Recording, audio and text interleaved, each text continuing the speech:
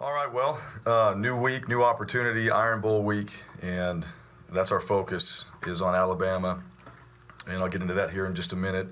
But I thought the guys came back on Sunday. We had a chance to assess what happened in the South Carolina game and learn from that, and then use that moving forward this week. And that's really part of the process that we have every single week is win or lose, what'd you learn? And taking that information and applying it to what we have to do moving forward, and getting ourselves improved as the season continues.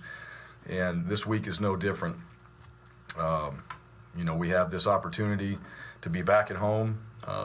It's going to be an opportunity for our seniors and guys that will play their last game here at Jordan-Hare, and then playing against a really good football team.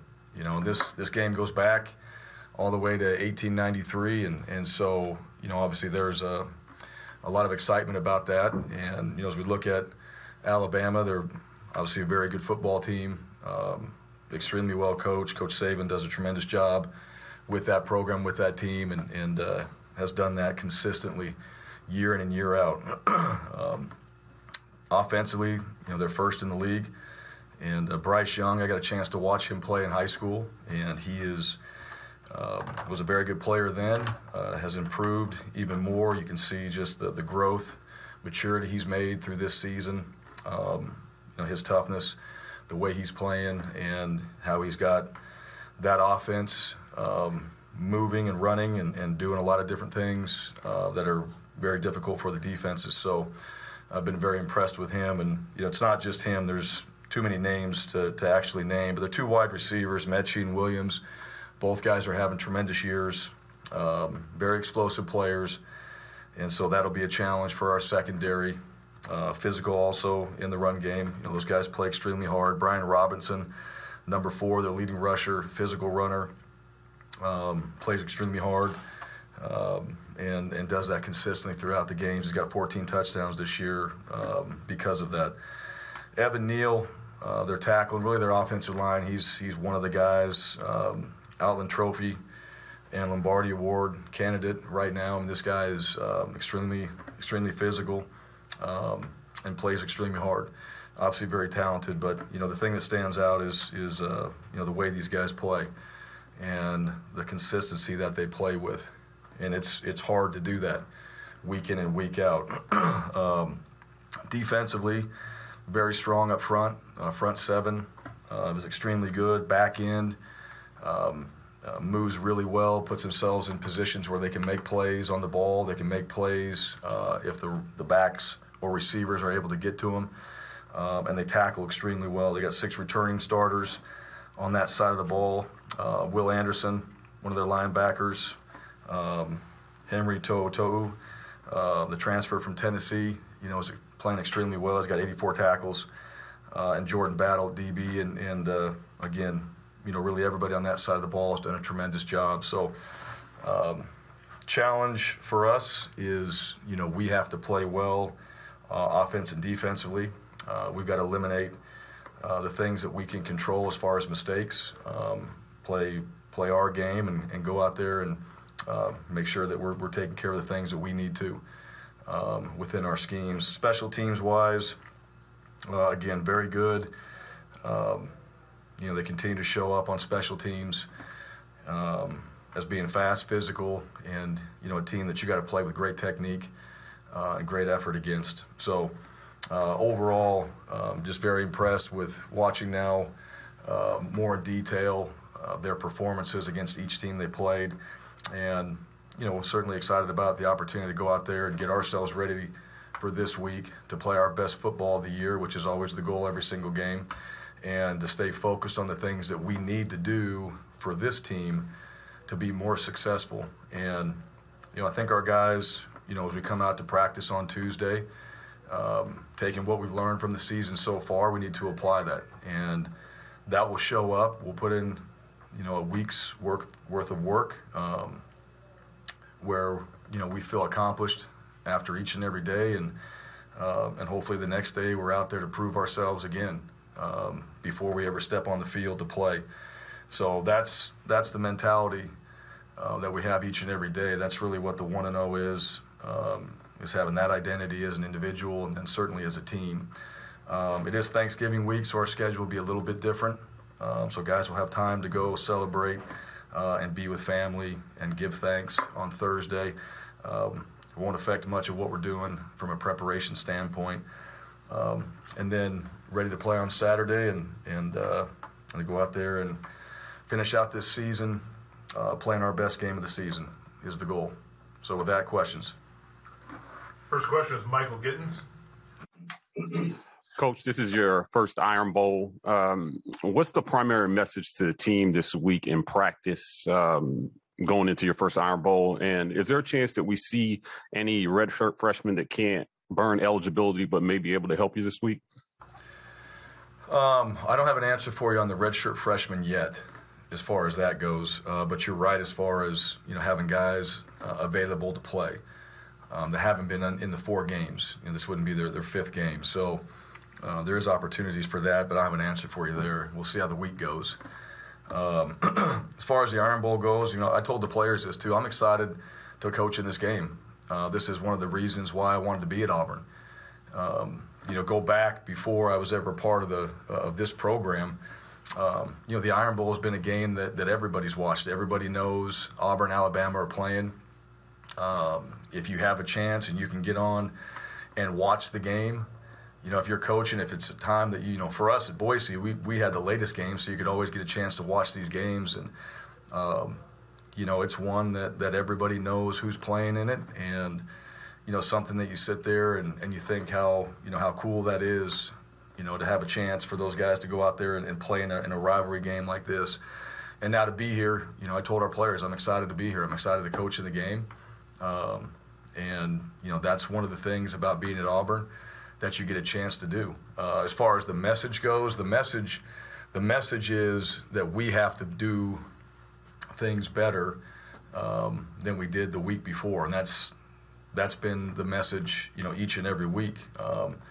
It's a matter of, we can talk about it. We got to go out there and do it. And everybody that steps on that field and everybody that coaches in that game has a responsibility to this team to make sure that we're doing everything we can to the best of our ability to have ourselves ready to play. And then when we get out there and play, that we do those same things through an entire football game, through 4 quarters. And for us, it still comes back to things that we can control, that we want to make sure we're a lot more effective with in the games, and we put ourselves in better positions as we go out there and prepare. So that goes back to our preparation. It goes back to, in my opinion, and I think is important for our staff and players, that we have that attitude that we're trying to prove ourselves every single day. And that should be the mentality of this football team. Every time you step into a meeting, every time you step on the field to practice, do a drill, compete in a one-on-one situation, work your schemes in team periods, you're trying to prove yourself.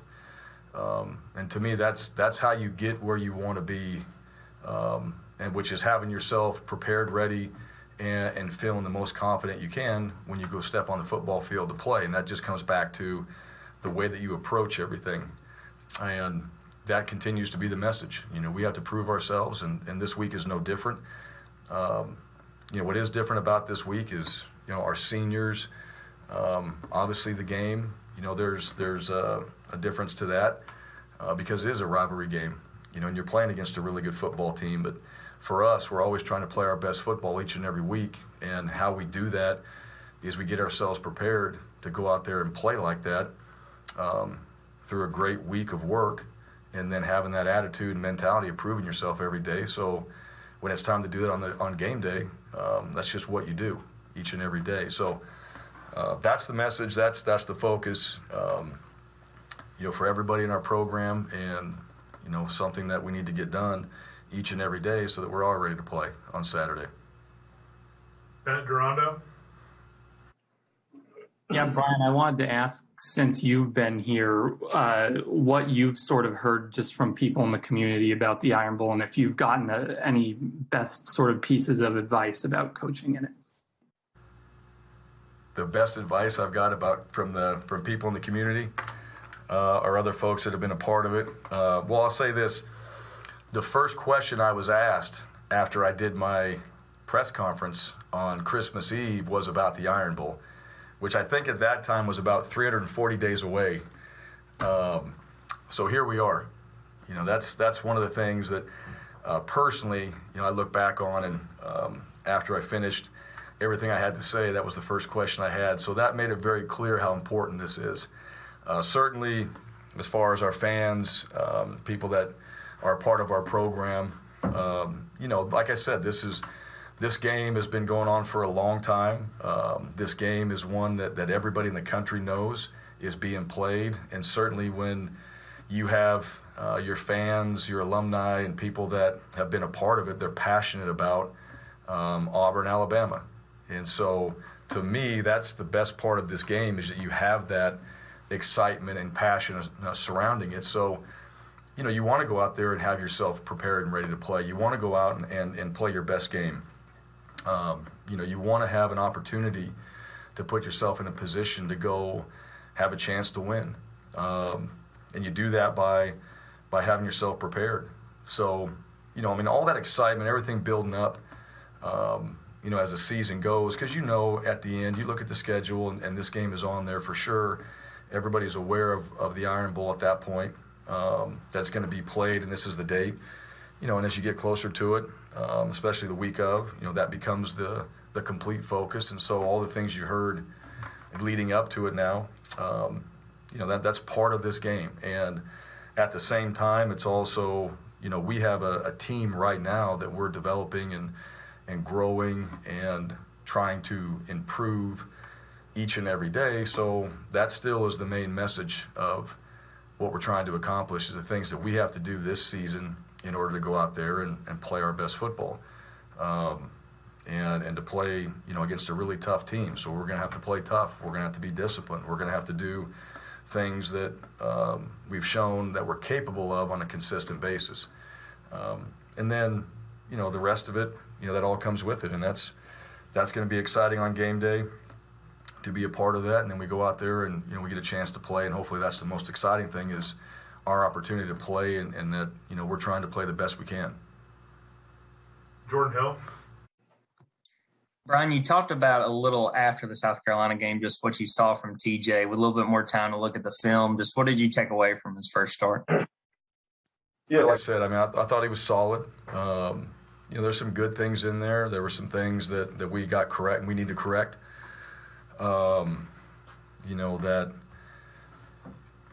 as we prepare going into this next game and another start and opportunity for him, we need to do a better job of. And so, like any other player, it's you look at the good, you look at some of the mistakes, you correct them, and it all goes back to the amount of time spent preparing. I think the intensity that you practice with, especially at that position. One of the things about the quarterback position, you're not getting hit in practice, and it's very easy to be a little more laid back from a physical standpoint at that position, because you're not striking, you're not hitting, you're not chasing, you're not tackling, you're not doing those things that other players are doing, which is, in my opinion, for the quarterback position, the worst thing you can do is to not come out there with that mentality, as far as just being intense, having a sense of urgency, and practicing in a way so when you get into the game, you're prepared for all the situations that the defense can give you on those particular plays, or in that particular down and distance, whatever it is. And so I think, and that's nothing towards TJ's preparation. It's just, the quarterback position in general, and what we try to help our guys understand is how you get yourself ready to play. And, he's got to continue to keep working through that, knowing that, he's going to be starting in this game. He played in the last one. Did some good things in there, did some things that we've got to be much better at. And, the progress will be seen in our practices now throughout this week. And then ultimately, we'll know where we are come game day when we go out there and perform. And we'd like to see the stuff that we do in practice show up in the games on a consistent basis at that position and everybody else's. Nathan King.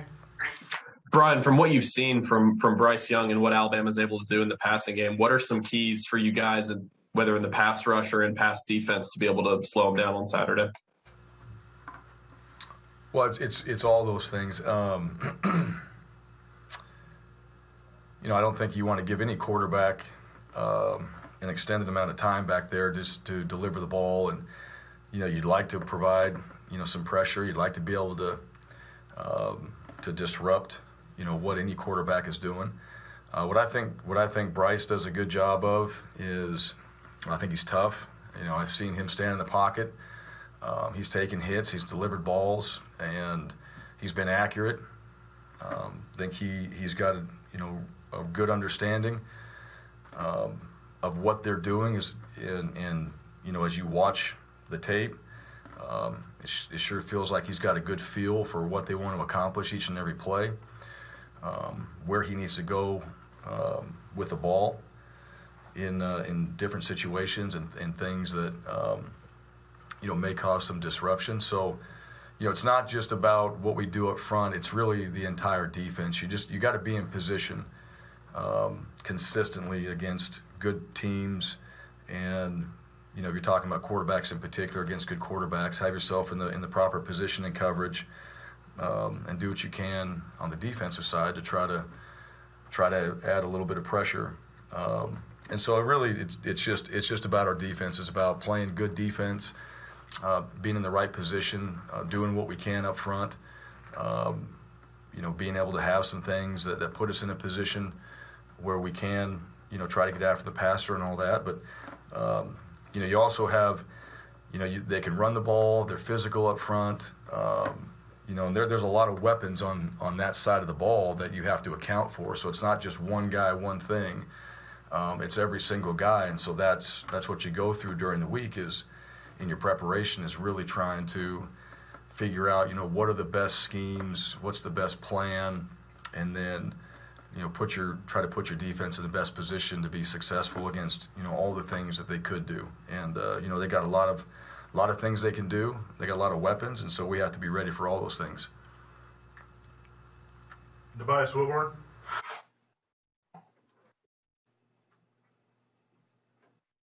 Here we are. All right. Love the technology. Bryan, how are you doing? I hope you're doing well today. Yeah, well, as good as possible. I feel you. With the kicking game, how would you assess Patton's performance? You said on the radio show you're going to kind of go back and forth between him and McGuire. Seemed to be mostly Patton. What'd you think about him, and why'd you go mostly him? Yeah, well, we could have went with Evan on the kickoffs. We were going to have Ben. I think I said specifically kickoffs there. If I didn't, that's what I meant. Ben was going to kick field goals, and we made one, made the extra points. We missed one.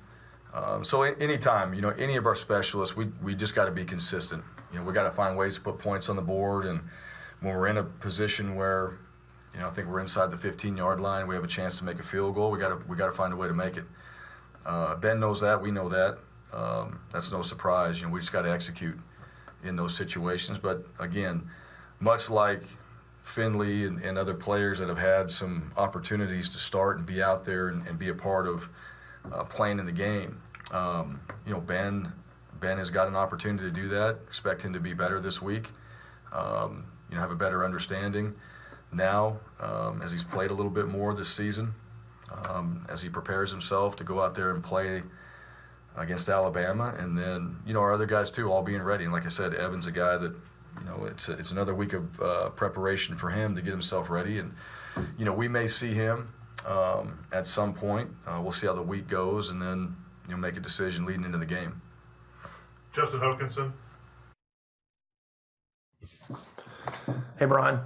When you've had a chance to sort of think about these last three losses, is there anything you can pinpoint in terms of the finishes and the lacking in terms of kind of falling apart down the stretch? Is every situation different, or is there something you're seeing that's causing the team to just not finish the way you want them to finish? Yeah, I wouldn't say. There has certainly been some moments where we've had that fall apart, drives here and there. So, and those things happen. You got to overcome that. That happens sometimes. At the end of the games, you want to be clutch in those moments. Sometimes things happen earlier in the games. You got to overcome it at that time. I think we've started somewhat fast in some games. I don't know if we've done it. I know we haven't done it consistently enough on either side. We have in a couple games. OD playing together. But really it comes down to that second half and finishing. It's 4 quarters of football. Everybody says that. It's truly understanding being able to go out there, make your adjustments at halftime, and then executing those in the second half. And the bottom line is, we're not doing that. We're not finishing in games, and that stood out. So, we can finish better. Doesn't guarantee us a win. I know we can finish better. We can continue to play better football in the second half of games. You got to respond, in my opinion, to what happens to the other side of the ball at times. Somebody scores, you got to find a way to score. And you got to be able to get a turnover. We got to be able to get off the field on third down situations. We have to extend drives, take advantage of field position when our special teams gives it to us. So, a lot of it just has to do with being better at playing the game, and then, being able to do what we're coached to do in those situations and being consistent. If we made it happen in the first half, we can make it happen in the second half. And so to me, when you do truly play 4 really good quarters of football, to me that's about consistency, and that happens, from being prepared, and then I think having that same level of focus, if not more, as you come out in the second half. And then also as coaches, making adjustments and understanding where your team is at and being able to put them in a position and helping them to be as successful as possible, and know that, hey, there's some things we're going to have to adjust to, and being able to make those, and then that information getting done on the field is critical. So, it's a combination of a few things that when it comes down to it, those few things show up in a big way. And that's what we're working on every day, that we're in this building and on that practice field, is understanding that, those are the things that we're really preparing for. Those are the moments that we're putting all this time in so that we can be consistent, that we can play and make adjustments and then go out there and actually do them consistently. And then also being able to get, within our schemes and some of the fundamentals, those right, going into that game, so that we're playing a better level of football for 4 quarters. So, that's, and at the end of the day, it comes down to, just as a competitor, you got to compete. Coaches, players, doesn't matter. You got to compete all the way throughout the game. Put yourself in a position where, you have a chance in the fourth quarter to go out there and win the game, or to find a way to put yourself in a position where you have a chance.